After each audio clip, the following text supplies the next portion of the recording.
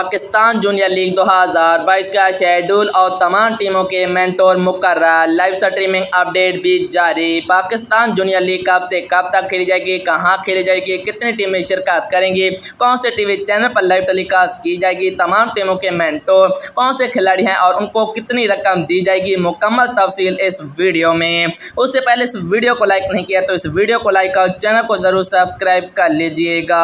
Chairman PCB Ramiz राजा का dream project यानी PGL यानी पाकिस्तान जूनियर लीग 4 अक्टूबर से 17 अक्टूबर तक लाहौर के कजाफी स्टेडियम में खेली जाएगी, जिसमें 6 टीमें शिरकत करेंगी। पीजीएल 2022 पाकिस्तान में पीटीवी स्पोर्ट्स पर लाइव टेलीकास्ट की जाएगी। अगर हम बात करें तमाम टीमों के मेंटोर के बारे में तो जावेद मियांदाद को लीग का मेंटोर मुकर्रर किया गया है, जबकि शाहिद अफरीदी, शोएब मलिक, डेरन सैमी, इमरान ताहिर और कोलन मुनरो को 5 टीमों का मेंटोर मुकर्रर किया गया है, जबकि एक टीम का मेंटोर बनाना अभी बाकी है। शाहिद अफरीदी, शोएब मलिक, जावेद मियांदाद और डेरन सैमी जूनियर लीग से $50,000 यानी पाकिस्तानी रुपए में 1 करोड़ रुपए से भी ज्यादा कमाएंगे, जबकि इमरान ताहिर को भी 1 करोड़ रुपए पाकिस्तानी दिए जाएंगे।